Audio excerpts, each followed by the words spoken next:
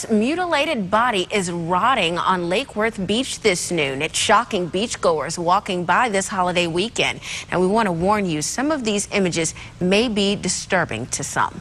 News Channel 5's Marissa Bagg joins us live from Lake Worth with more on the gruesome sight. Marissa? Keely, it being Memorial Day, you have a lot of people out on the beach here. You can see them behind me. Now, if we pan over here, there is one section of the beach where not a lot of people are hanging out. It's just on the other side of that umbrella, and that's because that's where the dead shark is laying. It's about 5 feet long. The shark has a hook in its mouth with fishing wire attached to it, so it appears that somebody caught it and then cut its head off and then left its body to rot right here on the beach.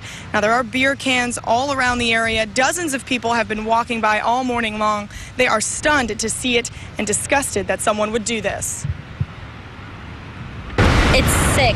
It's disgusting to see a beheaded shark with all of its insides just thrown everywhere. Seeing all the beer cans and seeing the line, looks like there was could have been some foul play.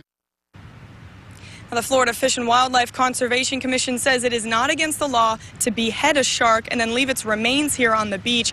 Lifeguards say that the body is actually on county property, so it's up to the county to come clean the shark up. Reporting live, I'm Marissa Bagg, WPTV News Channel 5.